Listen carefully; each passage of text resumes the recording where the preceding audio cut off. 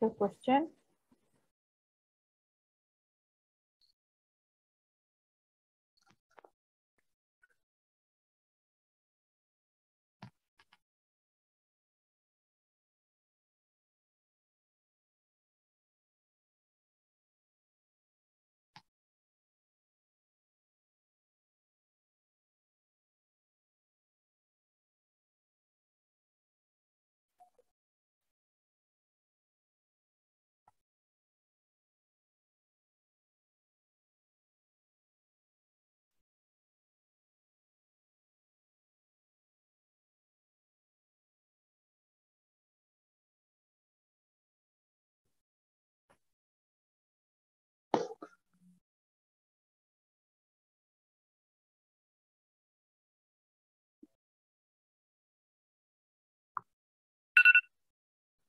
Right, so if you have read and understood, considering a critical care scenario, kindly tell me, how would you manage this patient?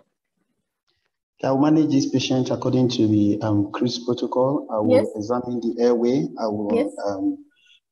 will commence this patient on oxygen. After examining the assurance that the airway is patent, I will commence on oxygen since she's tachypnic. I want to examine the chest and make sure that the chest is clear, and I want to examine her capillary fill, her pulse rate. I want to set up an IV line, and I want to set up an IV line using a white bore cannula, collect blood sample for ABG for full blood count, C-reactive protein. I want to collect blood sample also for blood gases, the blood chemistry in general. Okay. I want to commence. I want to commence on IV fluid, ma'am. All right, good. Thank you. Considering this, after reading the scenario, can you please tell me what are the differential diagnoses that comes in your mind? My differential diagnosis. Yes. Yes, ma'am. My differential diagnosis include acute pancreatitis. It could also be ascending cholangitis. It could be a perforated peptic ulcer disease, ma'am. All right, good. Can you tell me what might be the causes behind acute pancreatitis? The causes of acute pancreatitis commonly is gallstone. It could be chronic alcoholism. Other causes include could be from viral infections like Coxsackie virus, could be mumps virus. Drugs like diuretics can cause it. Hyperlipidemia, hypercalcemia, all right. trauma, post-EROCP, ma'am. Good, thank you. Can you please tell me what are the pathogenesis which lies behind acute pancreatitis? If you can explain, please. The pathogenesis of acute pancreatitis, depending on the cause, the pathogenesis is that there is acinar injury, and in addition to increased intraductal pressure. Whatever the etiology, there is destruction of acinar cells as well as increased intraductal pressure. From gallstone, if there is obstruction in the common channel, there will be increased intraductal pressure. Then the bile will cause destruction in the acinar. Okay. With destruction in the acinar of pancreatic trypsinogen, elastase. Yes, good.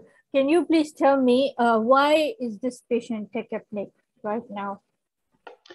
This patient is tachypnic right now because she could be having acute respiratory distress syndrome. Could be as a result of irritation of the diaphragm by peripancreatic fluid secretion at this moment. Okay, since this patient is in severe pain, how do you intend to manage her pain? For her pain, I'm going to manage her with I'm going to use Petidine, or I will use I will manage her pain according to the WHO step ladder method. But however, I'm going to avoid. Okay, yes, ma'am. Yes, and then you told me already. Okay, just suppose you do not manage this patient adequately. So, what are the complications that can result because of her acute pancreatitis? The complications could be local or it could be systemic. Good. The local complications The local complication will include phlegmon around the pancreas, peripancreatic fluid collection, infected peripancreatic fluid collection.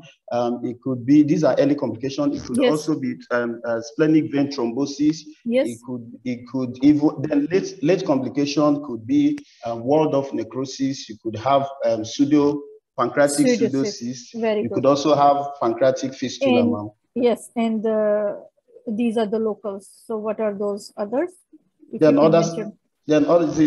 Then the systemic complications will include hypotension.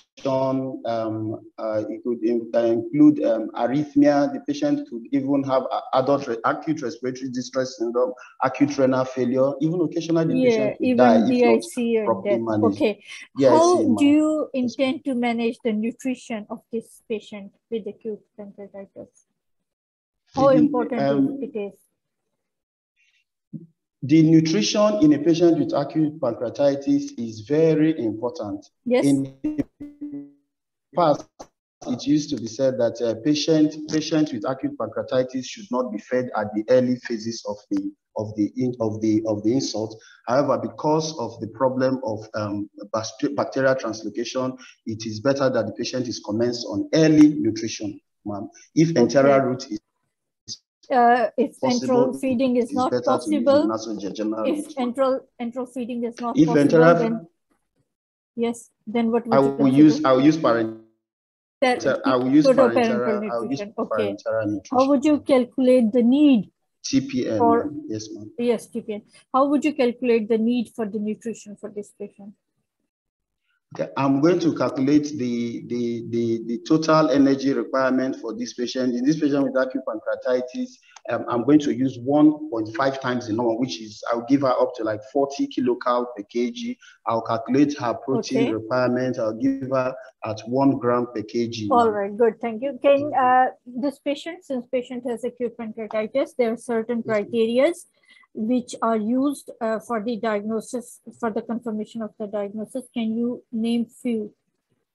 Okay, ma'am, commonly we use the Ranson's criteria. Other criteria are the Ranson's criteria, the Apache's criteria, the Bataza criteria, that's the CT protocol criteria. There is the BISAP criteria, and also the Hamlet's acute pancreatitis scoring system. Okay, can you please tell me about the Glasgow criteria?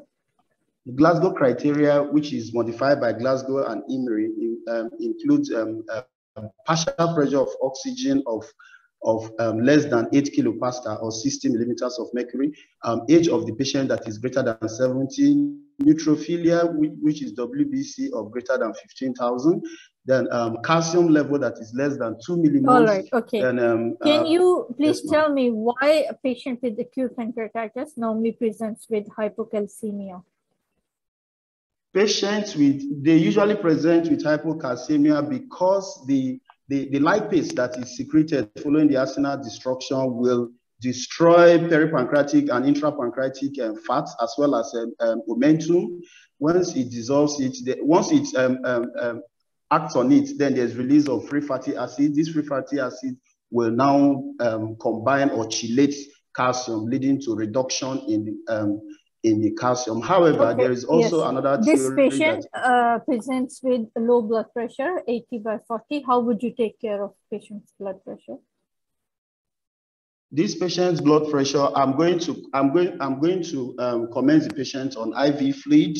I'll give her anti-shock because they usually lose fluid, mostly 4 to 6 liters, because of this problem. So IV fluid is more important in the management of our low blood pressure. Right, patient serum amylase test. Kindly comment on it. How important that is. Serum amylase